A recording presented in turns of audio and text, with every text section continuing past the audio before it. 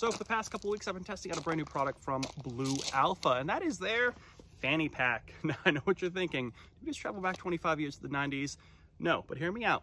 Gray man. You're starting to see a lot of folks go to theme parks, go on vacations with shoulder bags. You're looking at pouches on your side. You're looking at even fanny packs. Just went down to Florida not too long ago in the fall. A lot of people wearing fanny packs. Not only that, this one is designed for concealed carry, make it a lot more comfortable